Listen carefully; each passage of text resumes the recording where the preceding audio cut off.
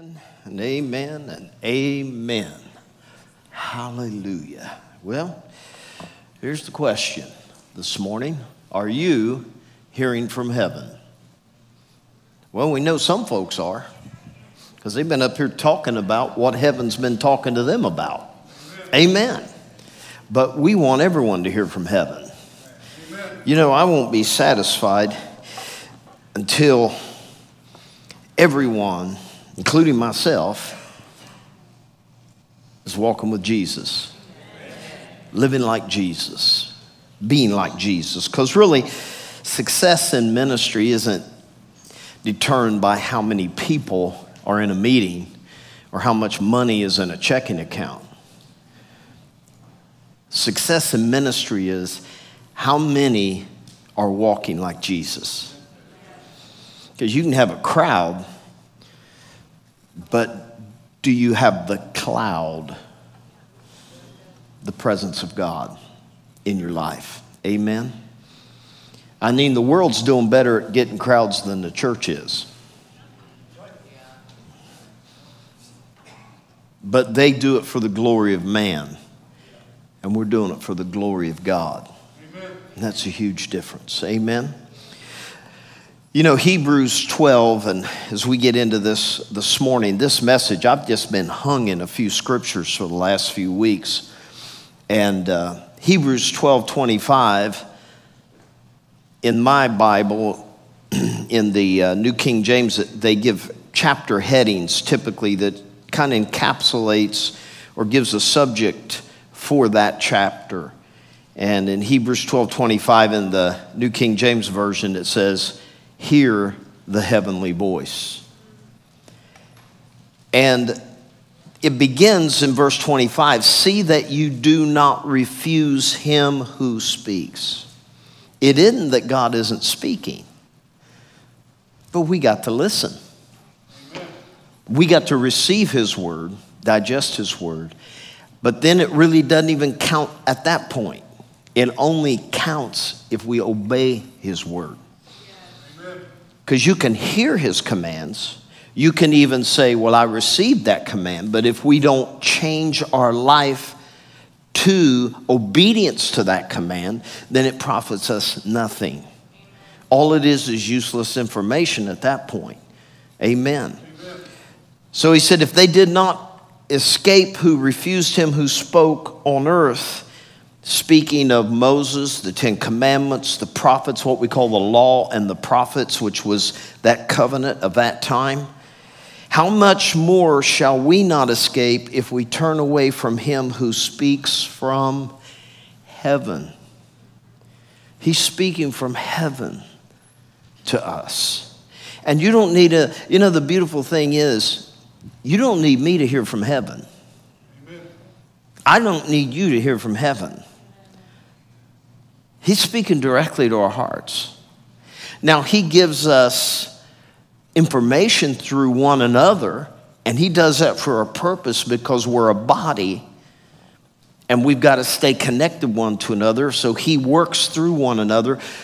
But he is an individual God who's speaking individually to every single heart in this place. And he's saying, don't miss my voice. Don't miss my voice. Because he said, I'm about to shake some things. You ever been through a shaking? Yeah. Have you ever been through a shaking? Man. I mean, there'll be days you think you're just doing great, and the next day you're shaken to the core. Everything is fluid except God. He's final. You know, life's like water. One day steam, the next day liquid, the next day ice. But God never changes. Hebrews 13:8, for I am the same yesterday, today, and forever. I never change. He said his voice then shook the earth, but now he's also promised, saying, once more will I shake not only the earth, but also heaven. Man, I mean, this next shaking is going to be worse than any shaking that's ever happened in history. It's going to be worse than the flood of Noah. It's going to be worse than the plagues of Egypt. This next shaking, he says, I'm going to shake not only the earth, but I'm going to shake the heavens. I think he's going to get all them aliens too. He's going to shake them all up. He's going to get them all. Amen. The whole heavenly host. We call them aliens. He calls them the heavenly host. He's been creating before time began. Pretty interesting. And in verse 20 it says, therefore, since we are receiving a kingdom which cannot be shaken, let us have grace by which we serve God acceptably with reverence and godly fear. In this series, we've been talking about how wisdom comes. We've been talking about the fear of the Lord. Why? The fear of the Lord is the beginning of wisdom. And knowledge of the Holy One is understanding. Amen. Amen. And so wisdom is such a powerful thing. Another verse I've been stuck in for the last couple weeks is in Luke 5. We've talked about it a couple times, where Peter was asked if Jesus could borrow his boat. He launches out a little ways, preaches, and he says, now that we're out in the water, let down your nets for a catch. And Peter said, Master, we've toiled all night. And any fisherman on the Galilee knows you don't fish in the daytime, you fish at night. But yet it's in the daytime. But Peter does something that we all have to do. It was a time I had to do it, and really I have to do it daily, and you have to do it. He says, nevertheless, at your word. You say let down the net. Doesn't make a lot of sense to me, but I'll let down the net. Amen. Nevertheless, at your word. You know, a lot of people ask me, they say, I just don't know if I'm in the will of God. And one of my first questions, and if you've ever counseled me about this, you've probably had me say this to you personally. Have you told God no? Have you told God no? No, I haven't. Has God told you to do something? You said no. Well, then assume you're in his will. But a lot of times we put being in the will of God in some bliss state. How you know you're in the will of God? Well, I don't have any problems. I'm filthy rich, and everyone loves me. That would probably be more like it would be with the devil, because he's the god of this world. But when you're sitting there saying, it seems like everyone hates me. Now, that ain't because you act like a jerk. Amen. I'm saying you're behaving in a godly manner and everyone hates you. It seems like everything's coming against you. Yeah. I mean, because, you know, hell doesn't persecute its own. It comes after heavens, the ones who belong to Jesus. That's who the devil comes after. He leaves his own alone. He's already got them. He doesn't waste good demons on them. Think about that. So that was really good. And after they'd done this, now this is what caught my attention. Like I said, I've been stuck in this chapter. This is what caught my attention this week. So when they had done this, they caught a great number of fish and their net was breaking. That's pretty cool. Talk about paying good rent on your boat. They caught so many fish, their nets were breaking. And they came and filled both boats because they called to their partners, come get some of these fish. We got more than we can even carry, to where both boats began to sink. And when Simon saw it, he fell down at Jesus' knees, saying, depart from me, I'm a sinful man, O Lord. And they were astonished at the catch of fish they'd taken. And so also were James and John, the sons of Zebedee, who were partners with Simon. And Jesus said to Simon, do not be afraid. From now on, you'll catch men. Now, verse 11 is what got me this week. Verse 11 got me. So when they had brought their boats to land, they forsook all and followed him. They just received the catch of a lifetime. Probably had never happened in their careers as professional fishermen. And all that Jesus gave them, those loads of fish, probably could have paid off their boats, paid off their accounts, paid off their debtors. They could have paid off everyone. It says they forsook it all and followed him. You know what we see happen a lot of times in the kingdom is when God does keep his promise, which he said, I will bless you. And it was prophesied here this morning. They forsake God and keep all he gave them. Because once you see him, nothing else compares. Once you've seen him, you can't be bought. I hate to say this, you can't be tempted. Now, and by that I don't mean you won't have temptation. I'm saying once you have seen him, once you have had that connection and heaven has touched your heart has touched heaven, and Christ has become real to you, you are ruined for any other. Amen. You know, we had a family come up and visit during our conference from Florida. And the next week he sent me a text. He said, I'm suing you. I said, you're suing me? And he said, yes, I'm suing Dave Chisholm. I said, why? He said, because your church has made going to church anywhere else obsolete. Amen. Well, I'm glad he felt that way. Not everyone feels that way, else we wouldn't have empty seats this morning, you know. But he felt that way. Why? Because he received a touch from heaven, and he had a connection with Jesus during that conference, and it's not just church anymore. And then he's texted me the next week. He said, we're just figuring out how we can get back there more often for church.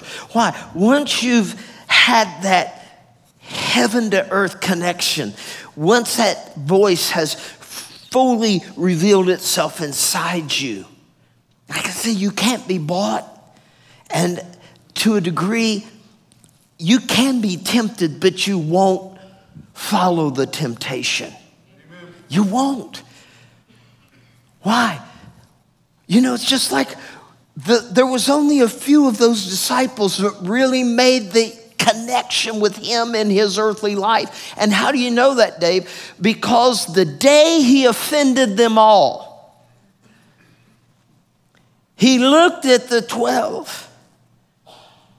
He offended the whole crowd to the point they all left. He said, you want to leave too? I believe it was Peter that said, where do we go? We're ruined for any other.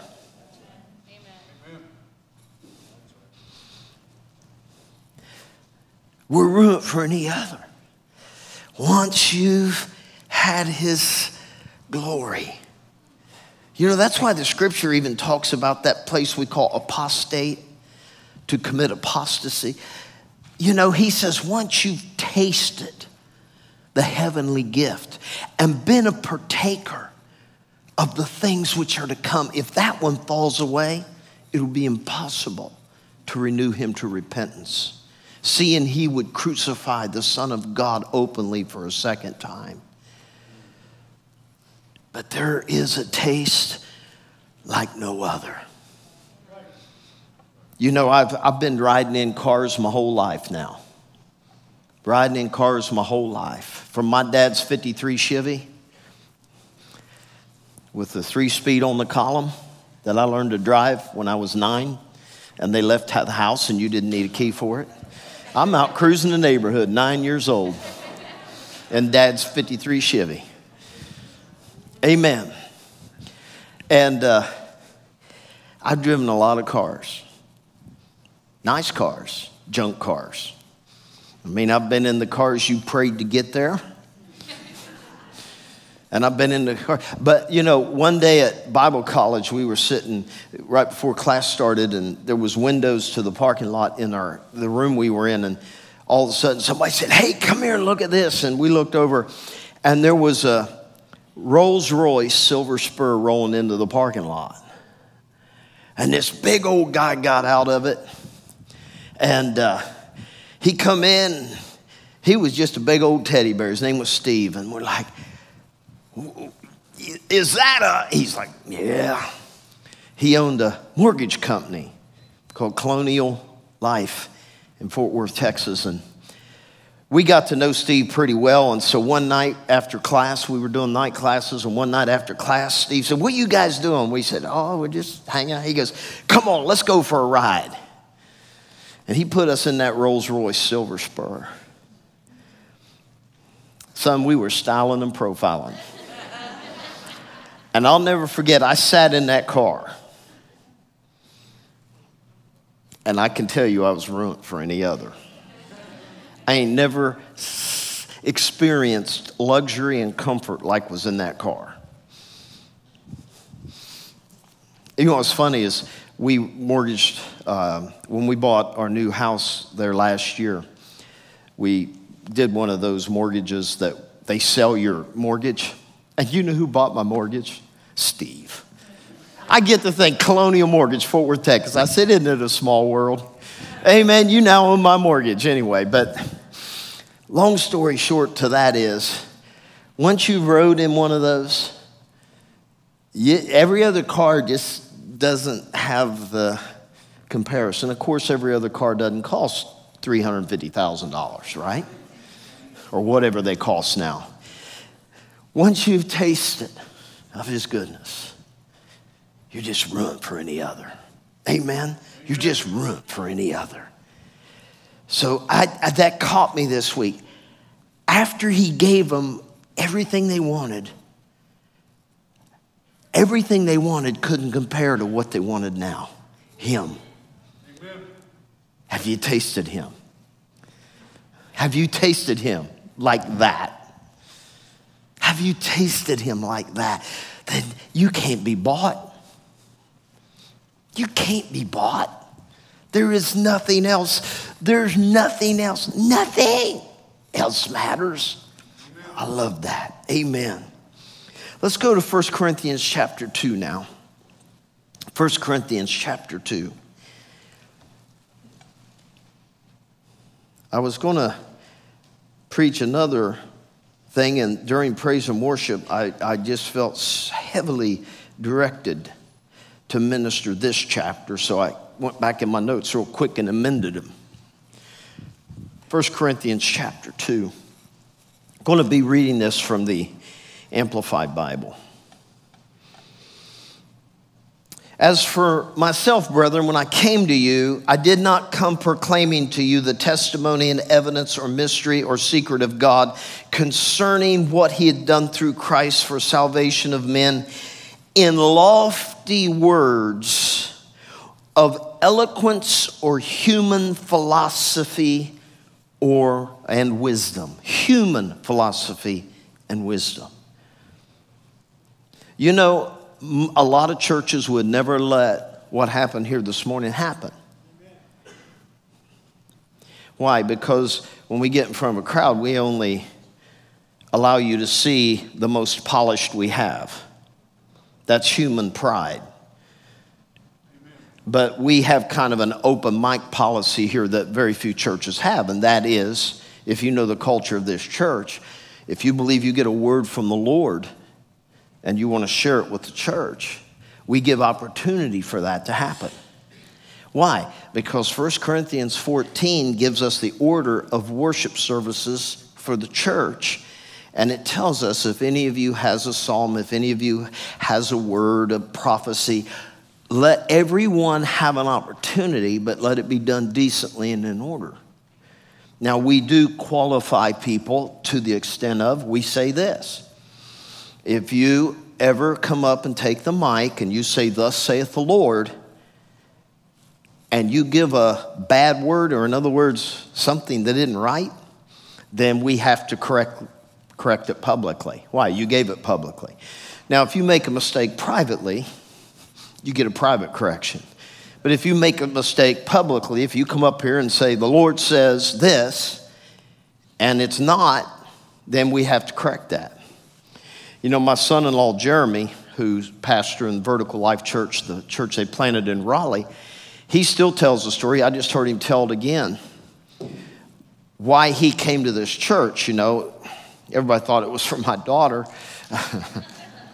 He didn't know her when he first came, but he came to the first Sunday service, and he grew up in church. And the first Sunday he was here, and he says somebody got up and gave a goofy word. And I stopped him, and I corrected it. He said, that blew my mind. I'd never seen that in church before. Because they did something wrong, and I said, that's not God. Now, we'll try again next week. We just corrected it. And he goes, that's why I came back to your church. Because I'd never seen that kind of decency and an order in correcting things. Because we want it to be biblical. We want it to be accurate. We want it to be doctrinally pure as we know how to make it when we present things to you. Amen? Amen. So we don't come here to baffle you or to wow with eloquence or human philosophy and wisdom. I consider myself a pretty average, I guess you'd say, speaker. But I do have one edge. It's the anointing. Amen. It's the power of God in me and on me. That's the only advantage I have. I'm not I'm not what some would call a wordsmith or the most eloquent, lofty speaker you'll ever hear. I tell people jokingly, I am world famous in about 2 city blocks. And maybe 1 zip code, you know. Because he said, I resolved to know nothing, to be acquainted with nothing, to make a display of the knowledge of nothing, and to be conscious of nothing except Jesus Christ the Messiah and him crucified. That's all I got. What do you got, Chisholm? Jesus. What do you got? The Holy Ghost. What do you got? Father God. Presenting Jesus, all he's ever done, all he is doing, and all he will ever do. That's it. Amen. That's it. For some, that's not good enough. They're still living in human nature. But like I say, once you've tasted,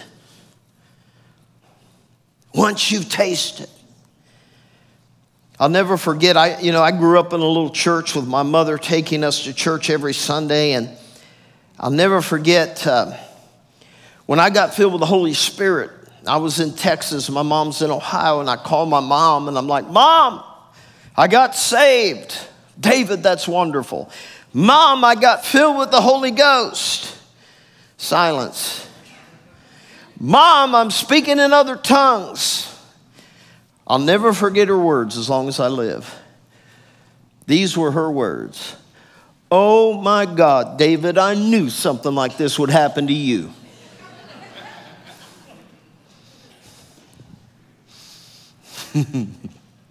She really did think I had gotten in some crazy religious cult. And I said, Mom, it's in the Bible. David, those things they passed away. And I said, no, Mom, they didn't. They're here right now, and I got it.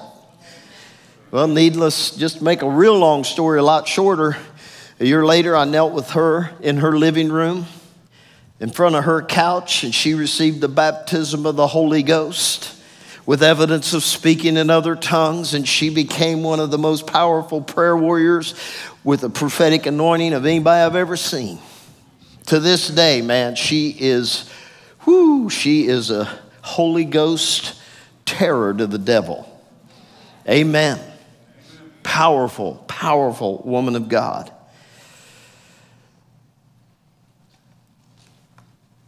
When I look back at those days and I think how many experiences since those days. Whew, Jesus. Wow. For everyone younger in this room, all I can say is get ready. Man, do you got a lifetime in front of you. You got a lifetime of signs, wonders, and miracles. One day you'll be sitting there looking at your grandchildren, telling them the great things God has done for you. Keep telling what he's doing today, and keep telling of what he did yesterday, and keep prophesying about what he's going to do tomorrow. You know, when Gary Nangle came to me a couple years ago and said, Pastor, I believe I'm supposed to lead a prayer group for these Sunday morning services. 8:50. It's got to be 8:50. Why? Because Gary said it, 8:50. He said, I believe we're to pray for this nation. Pastor, our nation's in a mess. And he started that group. And then he came back a couple years later. He started talking about Pastor Dave. We had 38 up there. Then there's 40. Then there's 42. And then he told me, he said, I'm going for 50. I said, Gary, you get 50 up there and I'll jump off this stage and run around this sanctuary.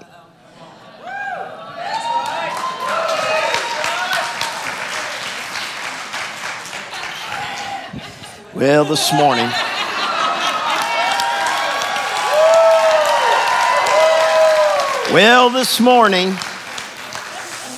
I just had to wake up sore this morning.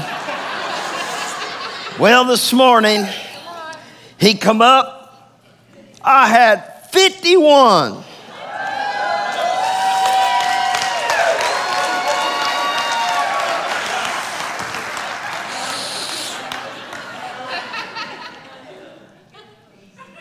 I thought you was a man of prayer. If I break something, you can heal it, right? He said I had 51. Hey! My God, 51! My God, 51! My God, 51! 51! Hey! Bam! 51! 51! Hey! 51! 51! 51! 51! 51! 51!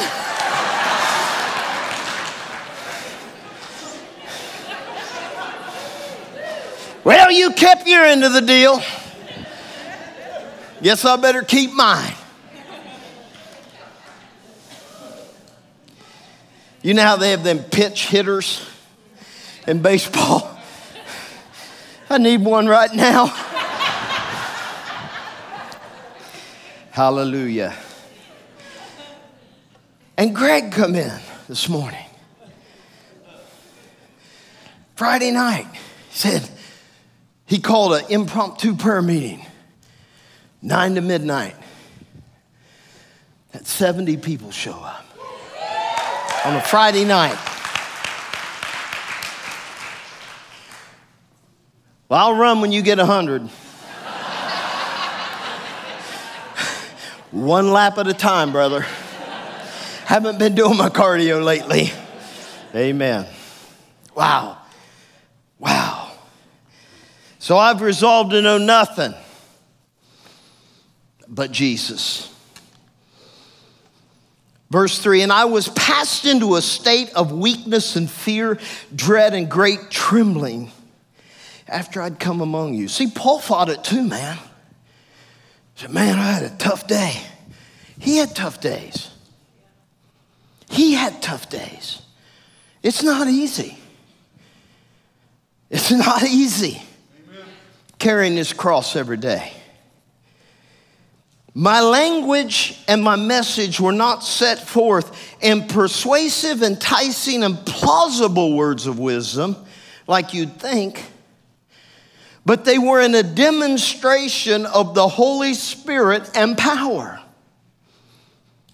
A proof by the Spirit and power of God operating on me and stirring in the minds of my hearers the most holy emotions, and thus persuading them. You know, I've said this for years, the difference between a dead church and a live church is emotion. And I've said this for years.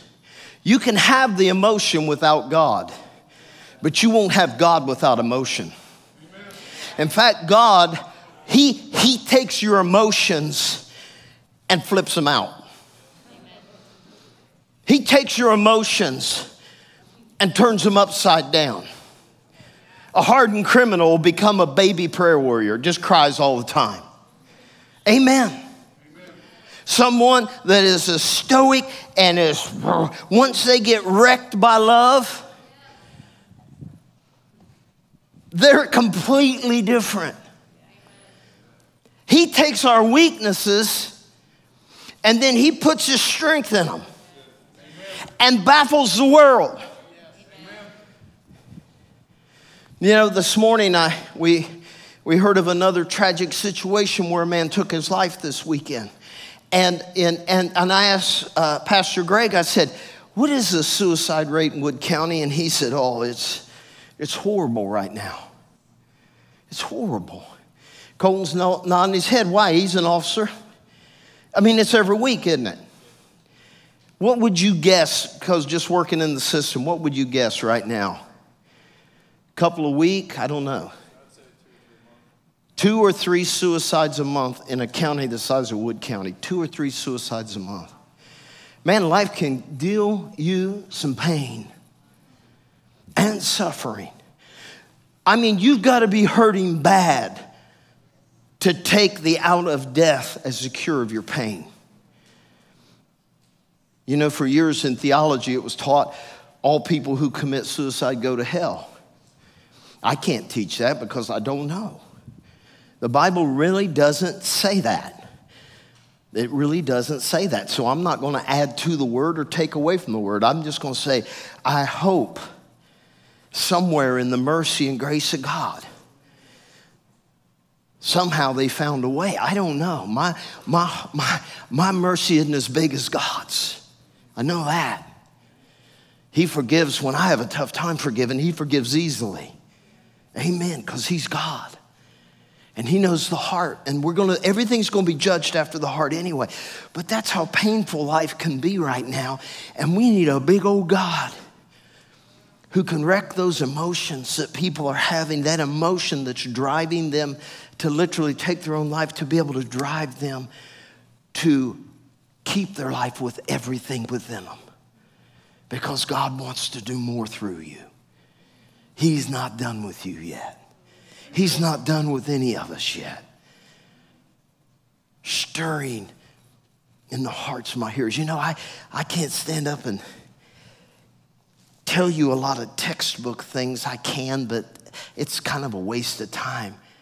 All I can tell you is I was blind and now I see. I was deaf and now I hear. I was lost and now I'm found. I was an eternal criminal and now I'm in the assembly of the saints. That's really my testimony. You've heard my testimony. I didn't have anything to offer Him, but He had everything to offer me. And by becoming a great receiver, you know how you become great in His kingdom? By becoming the biggest receiver in the crowd. By allowing Him to be bigger in you, you must become smaller. So that He can be enlarged, you must be diminished. You've got to lose your identity in this world and take on the identity of heaven. And man, I love that ministry and that anointing that gets into your emotions and persuades you. It gets into your emotions. As a young believer, I remember hearing stories from then, the guys that are my age now, the old guys. Amen, the OGs, the old guys. I just learned that's what they call us now. He's an NOG, a nice old guy. The old guys, I remember them telling the stories of how they'd had a lifetime of the faithfulness of God. And I remember sitting there, 22, 23-year-old sitting on the front row taking notes saying, if he did it for him, he'll do it for me. Because he's no respecter of persons. Because there's no big and little with him. It's faithful or unfaithful. I mean, what other kingdom will actually promote you for just believing what you don't have? Amen. He made it so easy for everybody to come in, didn't he? Just believe and act like it's true.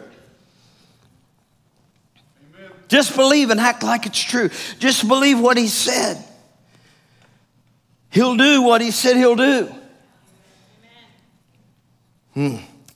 He said, I don't want your faith to rest, in verse 5, on the wisdom of men, human philosophy, but in the power of God. I can't sit up here and write a textbook on 18 steps that set me free from 12 years of addiction. I can't do that. All I can tell you is I got on my knees in my living room floor and I lifted up my voice and said, if you want me, you better do something because I'm going down. And I can't stop sinning. I love to sin. Can't say because I entered into this state of discipline and learning and I discovered this. No, I cried out. What's it say in Psalms? This poor man cried and the Lord delivered him. I told you last week, you got to lift up your voice for wisdom. You got to cry out for understanding. And I pray after that challenge last week, I'll be laying on hands on a bunch more of you this morning. You got to believe wisdom is a spirit. Amen. It's an impartation. Not the wisdom of men, but the power of God. Yet when we're among the full-grown, spiritually mature Christians who are ripe in understanding, we do impart a higher wisdom, the knowledge of the divine plan previously hidden, but it is indeed not wisdom of this present age or of this world, nor the leaders and rulers of this age, who are being brought to nothing and are doomed to pass away. That's why I only get so involved with this world's government systems. I vote, I make platforms known, but I am not losing my sleep over none of them. They can't save me. No party can save me. No election can save me. Oh, you may save me a few bucks, but money comes and goes like the wind. The wisdom of God says, you better watch that money. That stuff will just take up its wings in the middle of your life and fly away after you've given yourself wholly just to get it. I mean, I stand here and preach this every day and then watch people walk out the door following the God of money every year. It's like a revolving door. God gave you a boatload of fish, and now forget God, you're after the fish. He didn't give you a boatload of fish so that you'd serve the fish. He gave you a boatload of fish so you'd known he who can give a boatload of fish and serve him. That's why he gave him a boatload of fish. I want to be one of those Peters. Every time in my life when I reach a place of what I'll call contentment as a young man, he said, okay, now it's time to unpack again. Forsake all and follow me. I did that 10 years ago. I know. It's a new decade. Forsake all and follow me again. Oh, here we go. Cash out, flying in the wind. Where do we land next? Only the Lord knows. And then one day I realized something. And I know that I know now. It's so funny. I'll never forget, one day my pastor called me. There was a guy when I was young that was probably the most famous speaker in the full gospel charismatic circles on planet Earth. His name was Kenneth Hagin. And I grew up chewing on his doctrine and words. And he fed my spirit for so many years. And he's in heaven now. But I'll never forget, one day my pastor, who was one of his best friends, called me up. And he said, Dave, I was just up at Rhema with Brother Hagin. And he said, we were riding around in this big old car. And he said, Brother Hagin was showing me all the things that God had blessed him with, this new building and this new ministry and this new building. And he said, you know, Dave, Brother Hagin turned around to me. And he said, you know, Bob, he said, I don't want none of this stuff. I just want Jesus. But the more I fall in love with Jesus, more of this stuff I end up with. That was probably 30 years ago. I'll never forget that conversation. Amen. I just fell in love with Jesus. But the more I love him, he don't mind, you know, that prophecy that came forth this morning. Wow. That was one of the first prophecies I ever got, almost word for word. Jenny, almost word for word.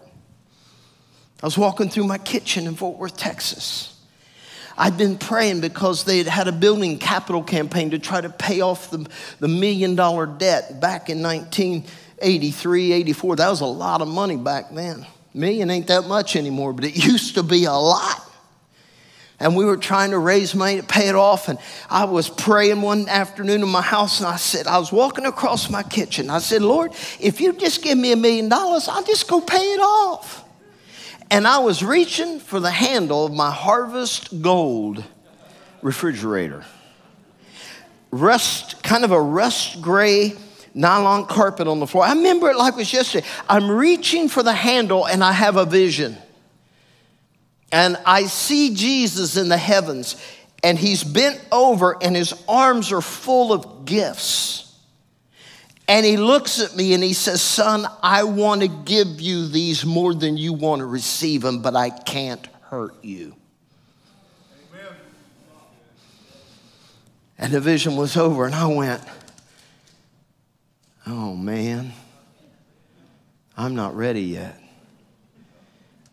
He just told me you couldn't handle the blessing. It would make you walk away from me. I mean, the treasure of this earth has turned many a man from God and is still today turning a many heart from God, the treasures of this earth.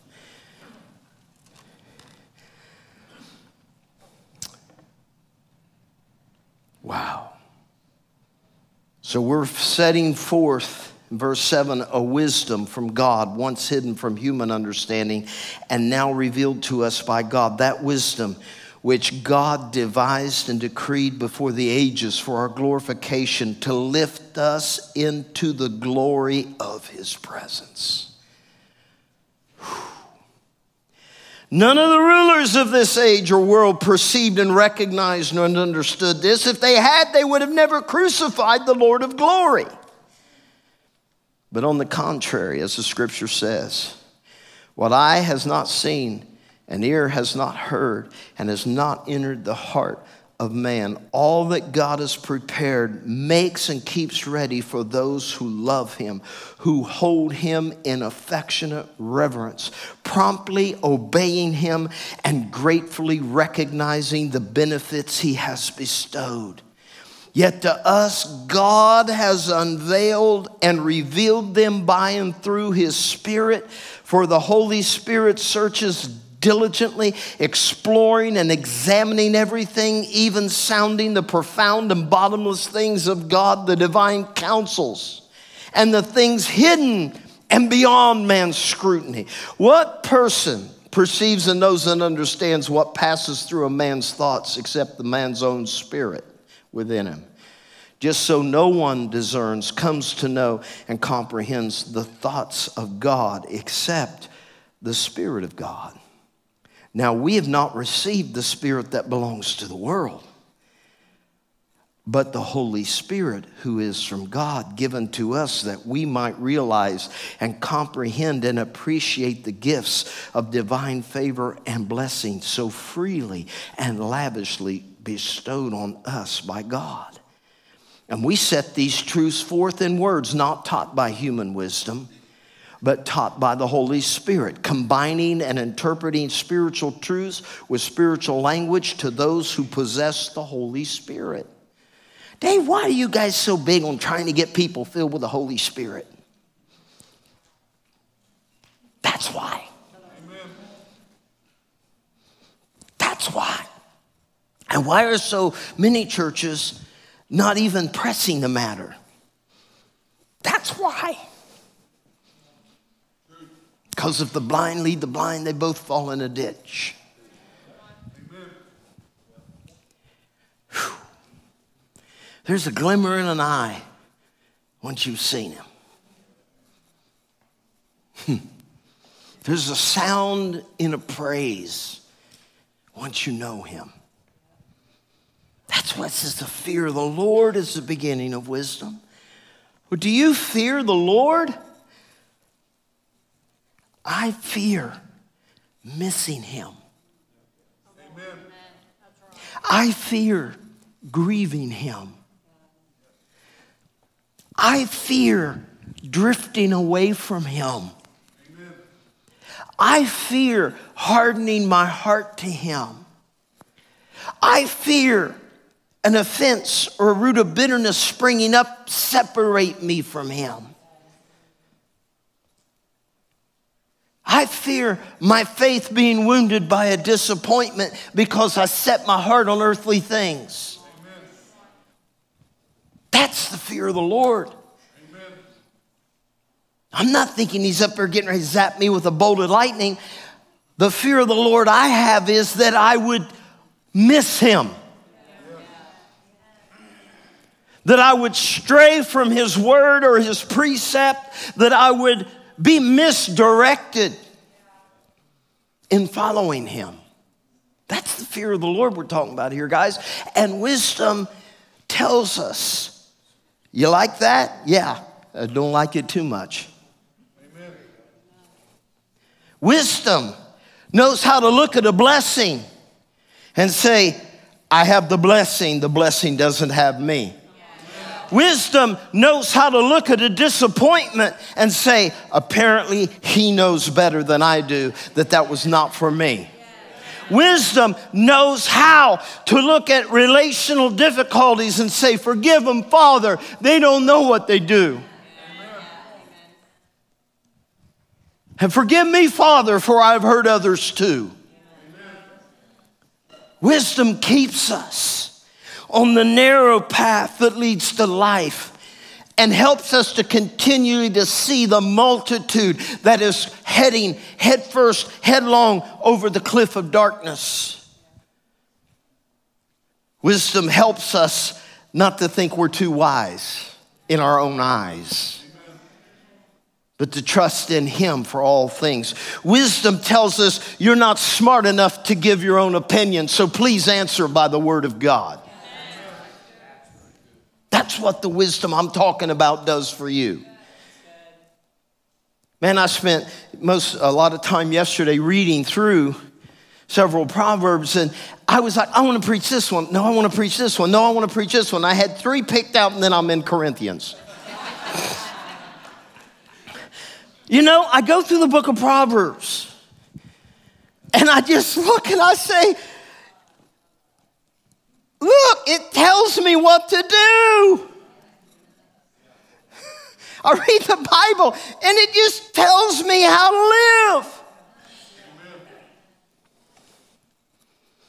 I was talking with someone, and they said, you know, I came to your church 9 years ago, and I love when they said this. They're up teaching at children's church now. It was Jerry and Nan. And they said, you know, it wasn't that there was anything wrong. It wasn't that the church we were in was bad. They were teaching us good things. They said, but when we came here, you taught us how to live those things. And I said, well, thank you. I appreciate that. And I want to know that everything I'm preaching is practical to the point of I can walk out these doors and do the message. Because if it's not practical, it's not going to help you spiritually. If you can't walk out of here and love and live this life, that's why, you know, I end up preaching. I was telling, I think it was, who was I talking to the other day? I was talking to someone the other day, and I said, if you ever follow me very long, you'll find out that 80% of my ministry is the epistles. And an epistle is not an apostle's wife. That's an old Bible college joke. Guy was talking about, okay, I need you to study the epistles, and the guy lifted up his hand. He said, is an epistle an apostle's wife? And the whole church started laughing, and he said, no, son, an epistle is not an apostle's wife. And so he lifted up his hand again, and he goes, well, then whose wife is she? He just wasn't getting it. The epistles are the writings of Paul. Amen. When we go from Romans all the way through Revelation, it's the writings after Christ died. And those writings teach us how to practically in daily life live this gospel that we learned. It teaches life application of so many things, especially in the life of the community, of the body of believers, the body of Christ, the church. So he goes on to say in verse 14, the natural non-spiritual man does not accept or welcome or admit into his heart the gifts and teachings and revelations of the Holy Spirit of God. They're folly, meaningless, nonsense to him. And he's incapable of knowing them, of progressively recognizing, understanding, becoming better acquainted with them because they are spiritually discerned, estimated, and appreciated. But the spiritual man tries all things. He examines, investigates, inquires into, questions, and discerns all things, yet is himself to be put on trial and judged by no one. He can read the meaning of everything, but no one can properly discern or appraise or get an insight into him. I'm telling you, your life don't make a lot of sense to the outsider when you live fully for God. It really doesn't. And you know what I'm talking about because you have friends that say, how long does your church last?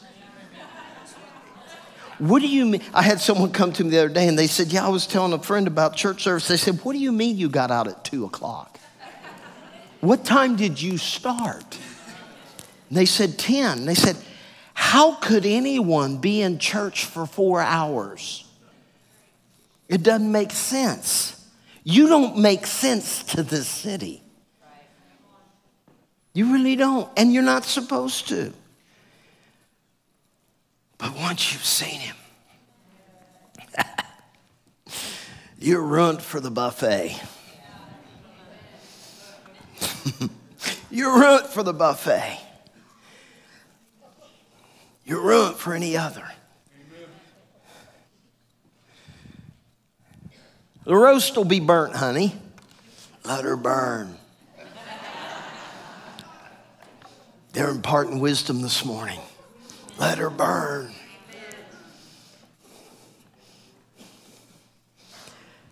I'm going to finish this up with Proverbs 2. Just a few verses here because, again, Alex shared this. This one, he came at me and he said, Pastor Dave, can I share this? And he had Proverbs 2:2. And I said, well, you might as well. It's already in my notes this morning. You might as well go ahead and pre-preach it. Amen. Proverbs 2:1. My child, will you treasure wisdom? Then, and only then, will you acquire it. That's the only way. You got to treasure it. Well, what's that mean? Well, what does it mean when you treasure something? It means it gets your best. It has your protection. It has your care. It has your attention. When you treasure something, it has you. And only if you accept my advice and hide it within you will you succeed. Well, I'm doing pretty good. Why do you say that? Well, I've got money in the bank. I'm pretty healthy. And how long do you think you can hold on to that? Amen. I ain't never seen a hearse with a U-Haul behind it. You ain't taking nothing with you. Job said it best, naked I came in, naked I'm going out. I was upset in the army one day because I didn't have any money, and there's a guy running around with in Kansas, in Fort Riley, Kansas. His name was Cool Breeze. Yeah, he was black. He's one of my best friends. Cool Breeze. He come up, he said, David, what's up? I said, cool, man, things are... He looked at me, he said, David, let me tell you something. Let me tell you a few things my daddy told me. And I said, what's that, Cool? He said, when you were born, you were a bill.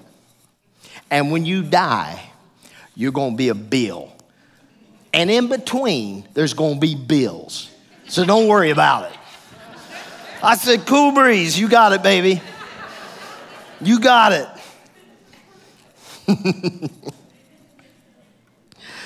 Hallelujah. So train your heart to listen when I speak and open your spirit wide to expand your discernment. Then pass it on to your sons and daughters. You know, my grandson was mowing my yard last night, and I was listening. I was sitting on the front porch studying for this message. Had my computer, and I'm listening to the lawnmower up on the other side. And I'm hearing the lawnmower. And I knew by the sound where he was along the ditch on the side of my driveway. And all of a sudden, I heard the lawnmower stop. And I went, oh, he's in the ditch. And then I heard that wonderful sound of trying to get a lawnmower out of the ditch. And I knew what he was doing. I could picture it. It was like watching a movie in my head. He turned off the blades, and he was trying to rock it back and forth.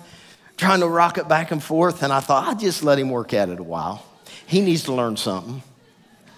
You don't get too close to a ditch, because ditches have a way of sucking you in.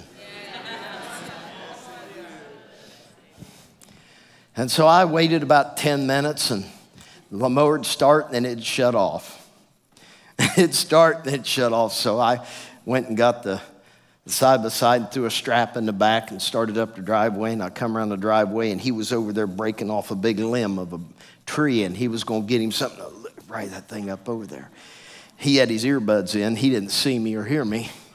He's walking back with that big old stick, and all of a sudden he went, and I said, yeah, I knew you were stuck. He said, how'd you know?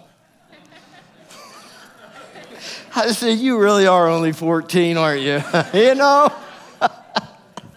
And I thought to myself, man, I said, okay, Lucas, lesson life.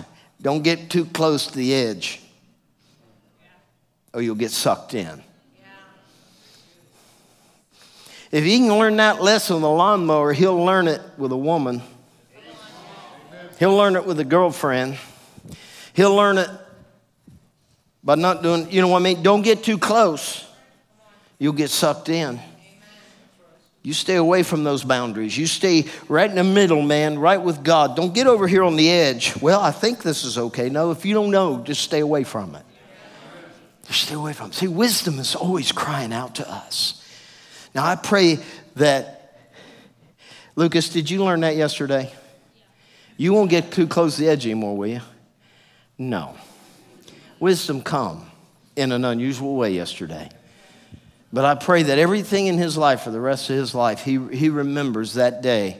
You get too close to an edge, and you can fall in. Sin's that way.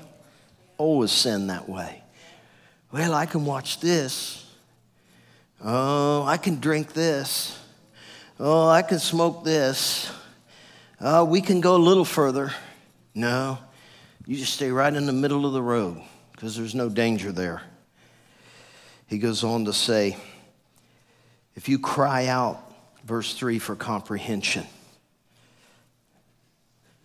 If you cry out for understanding, comprehension. So it makes sense. So it makes sense. If you lift up your voice, if you cry out for understanding. I mean, our part of our prayer time every day would be saying, Lord, I'm so dumb. Please help me understand life. Amen. That should be part of our prayer. You shouldn't be going in to give God instruction. You know, like the old saying goes, there's a lot of Christians who want to serve God, but only on an advisory capacity. I'm here to tell you, God, a few things you don't know. Man, just come into him. Wisdom, I need you. I try every day to pray. Most powerful prayers, I think, other than the Lord's Prayer in the Bible, are Paul's prayers in Ephesians. This calls, man, for this calls. I bow my knees to the Father of our Lord Jesus Christ, from whom the whole family in heaven and earth is named, that he would grant unto me a spirit of wisdom and revelation in the knowledge of him. Oh God, I pray my eyes would have understanding, that I'd be able to see what you see and know what you know. Teach me the divine yeses and the divine no's, and let me echo them in my own heart. Teach me your ways. Lord, I'm but a child. I'm but a child in learning. I'm but a child in understanding. I humble myself before you and I ask you to help me make godly decisions. I mean, there's a good chance you're going to face things this coming week that you really don't know the answer to. Good chance. Maybe it's something simple. Maybe it's something difficult. Should I buy this car now? Do you know wisdom standing there to tell you, no. Why not? I want it. Because you can't make the payment.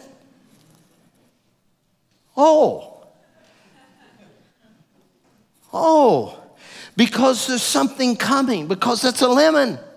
I was there when they made it. That's the Holy Spirit. I was there when they made it. I can tell you the transmission's going to die a week after you get it. I remember one day I was working car lots trying to pay bills when I was younger, and I ran a route, and I fixed windshield chips on car windshields, and I did car lots all through. I did Parkersburg, I did Huntington, Charleston, did car lots all over the place, and one day I was thinking about a car, and I'll never forget, I was on this one little car lot down on the river in Huntington, and I dealt with a guy every week, and he had this really nice Nissan Maxima. And I pulled up there, and I'm fixing rock chips, and I look over, and I saw that Maxima, and I'll never forget, I went, man, I like that. And I was needing a car. And so I walked up to the manager. I said, hey, man, what's the story on that Maxima? He said, it's a clean ride. I said, yeah, it is, isn't it? He said, it's a nice car. And I just started praying. And I said, Lord, is that my car? Is that the one you have for me? I just thank you for it right now. I just thank you, Lord. If that's a car, I could afford it. It was in my budget. And I just had this inside, just, not now. Not that car. No explanation. I didn't have a mechanic's report. They didn't have Carfax back then. Didn't have Auto iPacket. Didn't have any of that stuff. All I knew was it was a nice looking shiny Maxima. And I came back the next week, and that manager walked up to me. He said, hey, Dave. I said, yeah. He goes, you know that Maxima you looking at? I said, yeah. And he goes, good thing you didn't buy it.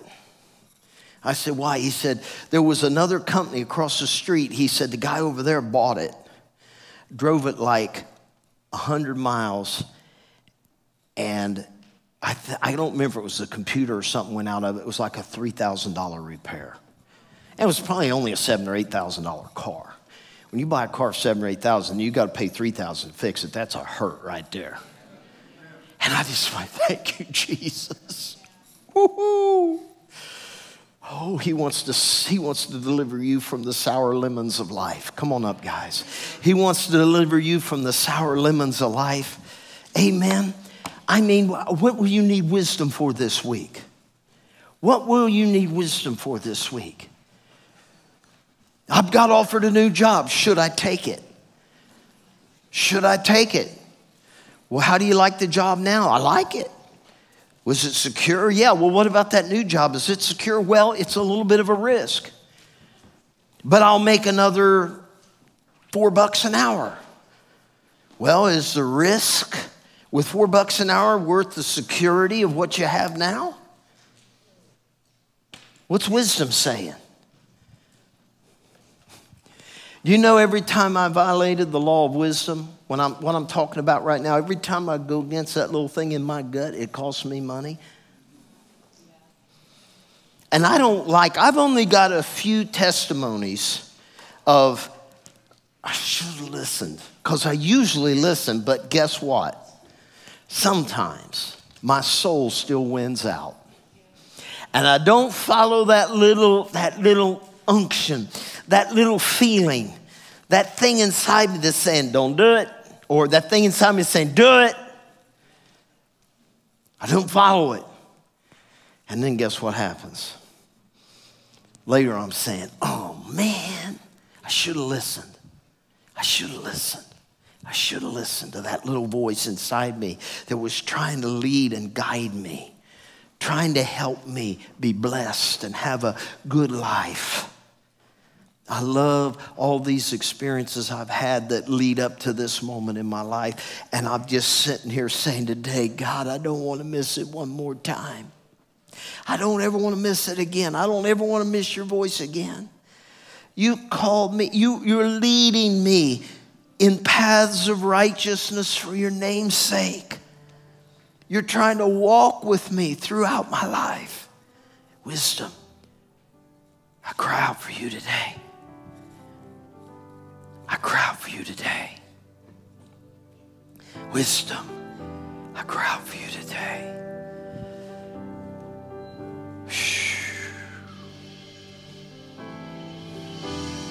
We're going to sing this song, and I want you to read the words as we sing it, and then we're going to pray. Hallelujah. This is a good song about wisdom. Real good song about wisdom.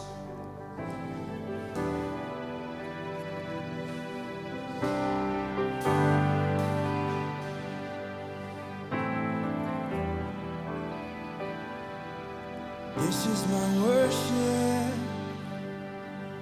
This is my offering. In every moment, I withhold nothing. I'm learning to trust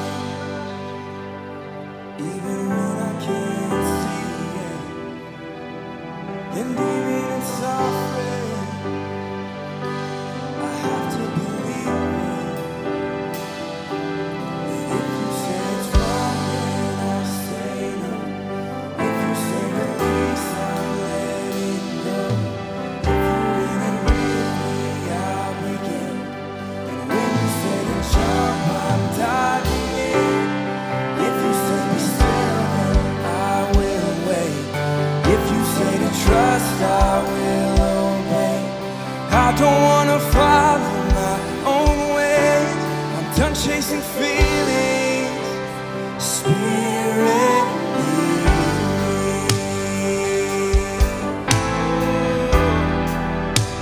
Spirit, lead me.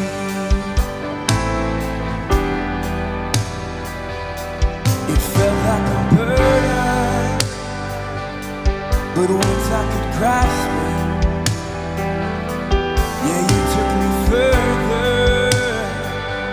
further than I was asking. Oh, and simply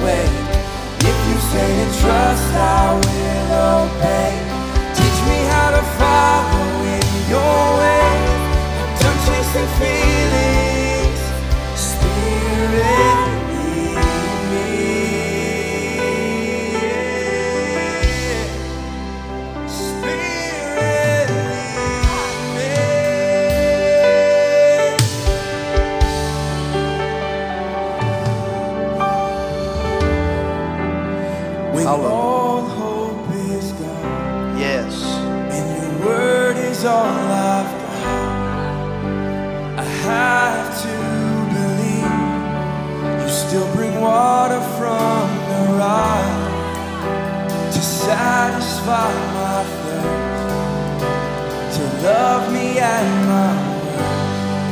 And even when I don't remember, you remind me of my word. I don't trust my ways, I'm trading in my thoughts. I lay down everything, 'cause you're all that I want. I've landed on my knees, this is the cup you have for me.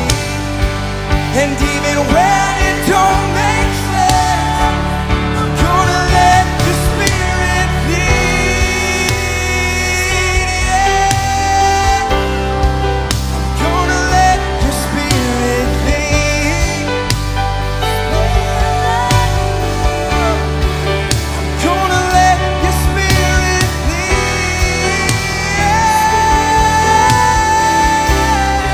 I'm gonna let your Spirit lead.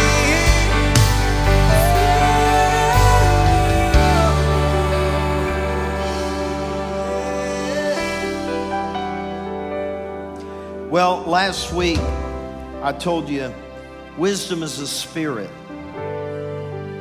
Wisdom is a spirit. It's one of the 7 spirits of God. It's one of the manifestations of His presence, and it comes by impartation. Now, we've already read how it comes. It comes by seeking it. It doesn't come by taking an IQ test. It doesn't come by taking any kind of test. It comes by crying out for it. And last week, I'd given you a challenge. Will you lift up your voice for wisdom every day? And those who said they had, I prayed for them, for an impartation. I have the spirit of wisdom. It's on me. It's in my life. It come from seeking it for all these years. And last week I laid hands on the people, and all I'm praying for is the impartation. God transfers anointing by the laying on of hands. That's what the scripture teaches. It's amazing that churches don't do it. I don't understand that. I mean, he says in the word, Paul even told Timothy that he received his giftings by laying on of hands of the presbytery. By laying on of hands. He said, that's how you got your gifts, son. Don't neglect them now. It's all through the scriptures. But most churches never preach it. They never do it. I don't understand why, but that's between them and God. But I know in this house, I believe on the power of laying on of hands. And I believe in the impartations of the Holy Ghost. And maybe I'm just that simple. But it's the simple things like that that God uses. We already read about the wisdom of the world. It doesn't work with God. So if you're here this morning, you say, this week, Dave, I did lift up my voice daily for understanding. Now, if you came up last week, you don't have to come up again. Why? It's an impartation. You got it. If you reached it, if you received it, you got it. Now begin to walk in it. But you're here today, and I told you last week, do it this week, and I'll lay hands on you this week. I'll pray for anyone this week who says, I lifted up my voice. I did what you said. I was a doer of the word, and I prayed for understanding, and I prayed for wisdom, and I spoke it out, because that's the ones wisdom's going to land on this morning, those who seek her as treasure. If that's you, I'm going to have you come up. I'm just going to quickly lay hands on you and pray for you. It's going to be a quick move, an impartation. Hallelujah. Hallelujah. For other folks, if you're done, God bless you. You have a great week, and we thank you so much for coming out this week. Amen. And I encourage you this week, you lift up your voice for understanding. You cry out for wisdom, because wisdom is ready to impart. Wisdom is ready to impart. Father, I do pray now that you answer the prayers of your people. I do pray for an impartation of wisdom. I pray, Lord, for an impartation of wisdom. I pray for an impartation of wisdom. I pray, Lord, for an impartation of wisdom, Father. I pray for that impartation of wisdom. I pray, Lord, wisdom, come. Wisdom, come. Wisdom, come. Thank you, Lord, for wisdom. Wisdom, wisdom, wisdom, wisdom, Lord. Your Spirit, Father, your Spirit, the Spirit of wisdom and revelation, the Spirit of wisdom and revelation in the knowledge of you, the Spirit of wisdom and revelation in the knowledge of you. Spirit of wisdom, Spirit of wisdom. Lord, I just pray for that impartation. Take of the Spirit of wisdom that you've put in me, Lord, and impart it to all those who are seeking. Holy Spirit, fill their hearts with wisdom, knowledge, and understanding. Fill their hearts with wisdom, knowledge, and understanding. Fill their hearts, Lord, with wisdom, knowledge, and understanding. Wisdom, knowledge, and understanding. Lord, you said, how will a young man cleanse his way? How will a young man cleanse his way? By taking heed according to your words. Father, I pray that the impartations, wisdom will know what to do. Wisdom will know what to do. Wisdom will know what to do. Wisdom will know what to do. It'll know what to do. Wisdom, wisdom. Lord, eyes that see clearly, ears that hears with sensitivity, hearts that understand and comprehend, hearts that hear, hearts that hear, hearts that hear. Thank you, Father, for impartations of wisdom, wisdom, wisdom.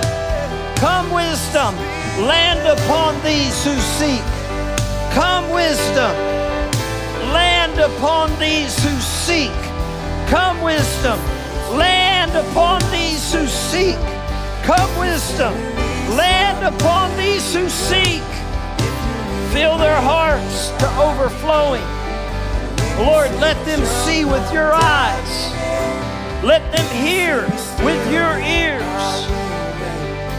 Lord, I pray in the name of Jesus that everyone will receive from the wisdom of the throne room. Receive from the wisdom of the throne room. They will be filled to overflowing, filled to capacity and more. Lord, let them be so full of wisdom that it exudes out of them, that they will truly know what they ought to do.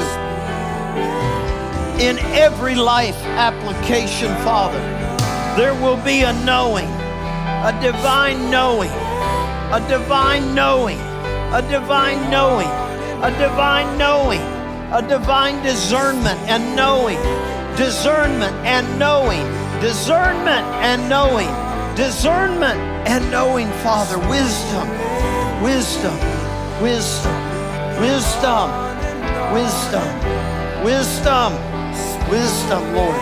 More and more and more and more and more and more and more, more wisdom than ever before. Lord, let there be such an increase of understanding, such an increase of understanding, such an increase of understanding. More and more and more wisdom, more and more and more and more and more wisdom. Thank you, Father, for it. Wisdom and discernment and understanding. Wisdom and discernment and understanding. Wisdom and discernment and understanding. Wisdom and discernment and understanding. Thank you, Lord, for it right now. Thank you, Father. Just receive it. Receive it. Just receive it. Just receive it. Just receive it. Hallelujah. Just receive it. That spirit of wisdom, that spirit of discernment, that spirit of understanding. Hallelujah. Hallelujah. Spirit of wisdom. Thank you, Father, for it. Just receive it right now. Jesus' name. Jesus' name. Spirit of wisdom. Spirit of wisdom. Spirit of wisdom. Spirit of wisdom. More, more, more, more, more. More wisdom, more wisdom, more wisdom. More wisdom. More wisdom. More understanding. More wisdom. More understanding. More wisdom. More understanding. More wisdom. More understanding. Lord, give them more. More, more, more, more, more, more, more. More wisdom, God, more understanding, more discernment than ever before, Father. More wisdom, more understanding, more discernment than ever before. Lord, we thank you for these impartations today. We thank you, Father, for these impartations. We thank you, Father, for impartation. Wisdom, Lord, wisdom, wisdom. Wisdom comes. Wisdom comes. Wisdom comes. Oh, let that spirit just begin to take up room inside of every person that seeks her. Let that spirit take up residence.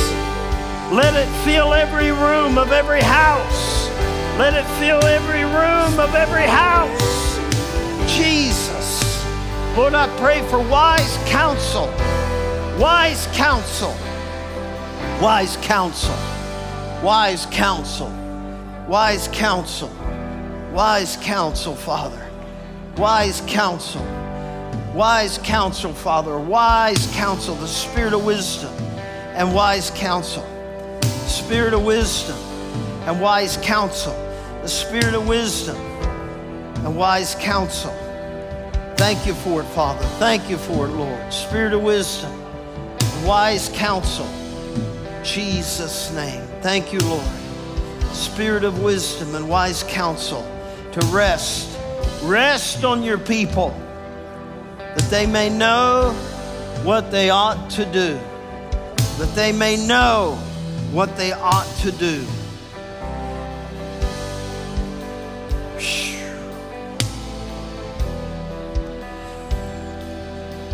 Hallelujah. I want to encourage you all to begin again. Read the book of Proverbs. Read it in every translation you can find. Proverbs, Ecclesiastes. Just begin to pour through these books and let these impartations take deep root inside of you. And you'll know what you ought to do. Amen. You'll know what you ought to do. Have a great week in the Lord. Thank you so much for coming today. Amen.